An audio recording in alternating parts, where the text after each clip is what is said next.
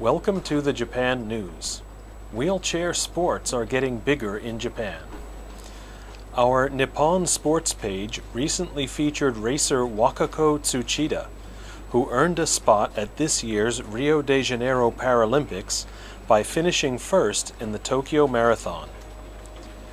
Coming up, we also have a photo feature on a newly formed wheelchair rugby team called Fukuoka Dandelion. Its members are fierce competitors looking toward a future national championship and perhaps the 2020 Paralympics in Tokyo. To learn more about the Dandelion, pick up the Japan News on March 14th.